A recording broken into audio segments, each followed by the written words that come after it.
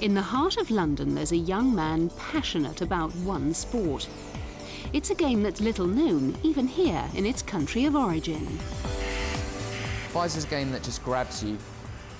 I love the fact that you have to use both hands and be ambidextrous. The speed of the game, the unpredictability from the ledges, the fact that you have to react so quickly, the fact that so many different people can play the game. It's open and accessible to everybody. Traditionally, Fives has been associated with some of the most exclusive schools in the country, and certainly not the inner cities. But James Toop, the national champion and one of the best players on the planet, wants to change all that. He hopes what's happening here will eventually help bounce Eton Fives closer towards the sporting mainstream. The Westway Sports Centre is close to London's fashionable Notting Hill district, but this neighbourhood is unlikely to feature in many Hollywood movies. The surrounding tower blocks and passing traffic don't suggest glamour or privilege. It's not exactly the place you might expect to find Eton Fives courts. But after building 4 courts on site, the centre is pioneering a Fives project with the aim of bringing the game to young people who otherwise would never be exposed to it. And their exposure begins with the basics of the sport. Eton Fives takes place on a very unusual 3-sided court. On the left-hand side, there's a shoulder-high projection called the buttress. At the bottom of this, there's a small space called the dead man's hole, which makes a natural target for players trying to kill a rally. The walls have sloping edges, and the court is divided by a step into an upper and lower playing area. With so many unpredictable surfaces, Eton Fives is only played as a doubles game. Games start with a serve, but unlike in tennis where service offers a distinct advantage, in Fives it acts as an invitation to smash it back. The service return is known as the cut. The ball is made of rubber and cork, and without the protective gloves it would be painful to hit.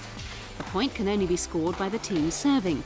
Should they lose the point, their opponents take the serve.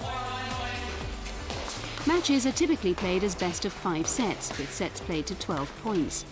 Given the nature of the court, unpredictability is at the very heart of this sport, and Eton Fives is known as a game of hazards. The ball can fly in lots of different directions, from hitting the ledges, hitting the buttress, and it basically means you've got to be quite philosophical about the game, because a good shot can suddenly turn into a losing shot, and similarly, if your opponent plays a losing shot, it can completely turn the other way and defeat you. So it teaches you to be quite philosophical about the game and just accept the things that happen on the court. At first glance, the game and its rules might seem bewildering, but these youngsters have taken to Fives remarkably quickly. I don't know, there's something about it that's so interesting. What makes you want to play, but when you come down here and you start playing, it is really good. Like when I go to my school and they ask me like, what did you do on Saturday? And I said, well, I went down to play Fives, and they said, well, what's that? And I just tell them what it's basically about and stuff, and they say, well, that looks like kind of a good sport. You don't know where the person you're facing is going to hit it. They could hit it far back and you'll have to run a lot, or they just hit it quite close to the wall.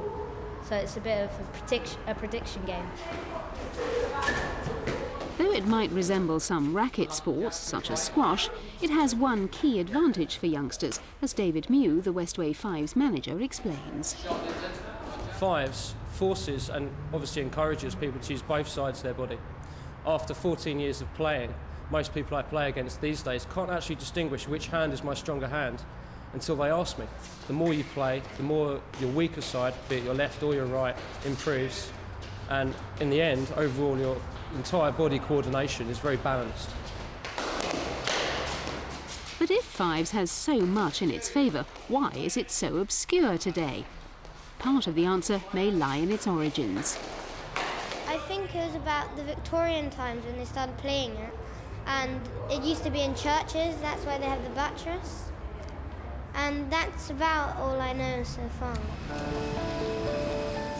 So, to educate Dan and others, here's an abbreviated history.